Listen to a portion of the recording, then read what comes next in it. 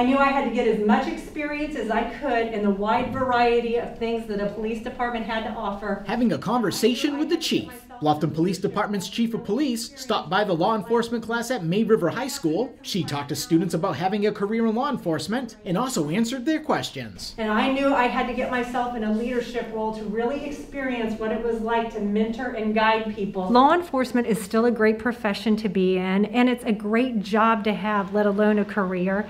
And I really wanted the kids to see what it's like to be a day in the life of a police officer. Regardless of what society says about it, we really are changing and embracing the new culture of law enforcement. Price was named Bluffton's police chief in October. She has more than 20 years of experience in law enforcement, and the students really enjoyed the opportunity to talk with her. Her experience in law enforcement and what she's accomplished and how far, like her saying her dreams, she didn't want to be a police officer at first, and then she finally got into it. So she kind of knows like everything that's going on in law enforcement, so I think that's a big part of her experience and her coming to talk to us. It's a lot better. In depth, in detail, more of life of a cop, and instead of just learning it in class, we have somebody who's lived the life every day, actually does the job, goes to work, comes back, actually just in more detail, just kind of just explains it better, just answers questions some of my classmates have had.